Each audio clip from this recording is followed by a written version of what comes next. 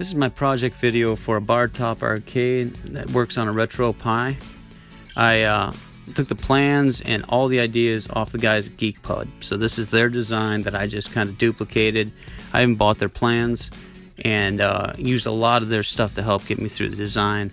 I did make a couple variations, and that's kind of all I wanted to highlight on this video. So I built it a little bit differently. I had some butt joints that they didn't have. When I made the buttons, I did recesses on the back side. I used a CNC router, which you could do with a regular router and a spade bit, so that the buttons sit a little bit higher up or inside there.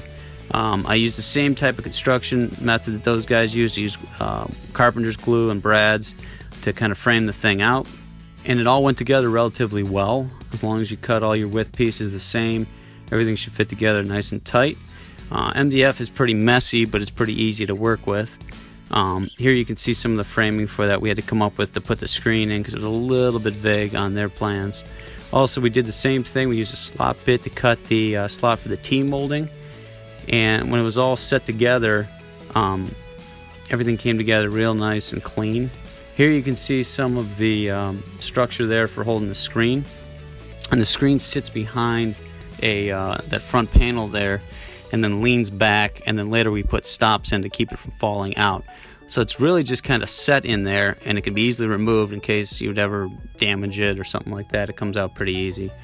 One thing I thought was important was coming up with a system for labeling the buttons. So I printed these out on clear overhead, just like a LaserJet printer. I found a video game font, and this way I could label everything with the coin and everything. The one thing I would suggest is putting a little dab of super glue when you put these in behind the plastic shields there, because they do tend to spin if you're tapping them, and you'll see later how mine kind of moved on me. Another thing that I added was an external power infused power supply, kind of just a standard PC power supply that goes into my power strip that powers everything up inside. This way I have an external power switch and a removable plug if I need to.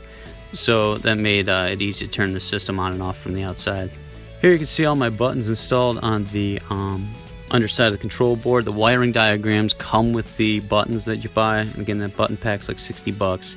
It's pretty easy to follow. The one thing I will tell you is make sure the joystick is installed the right way, or up becomes down and down becomes up, and everything gets reversed. Everything plugs into a board, and then I just set the board inside, and then I made my control board removable in case I ever needed to change or fix anything. The marquee I printed off the internet, so that's just a JPEG off the internet with that Rampage logo. I sandwiched in between two pieces of plexi, and I backlit it with a set of strip LEDs that just plug into the power strip.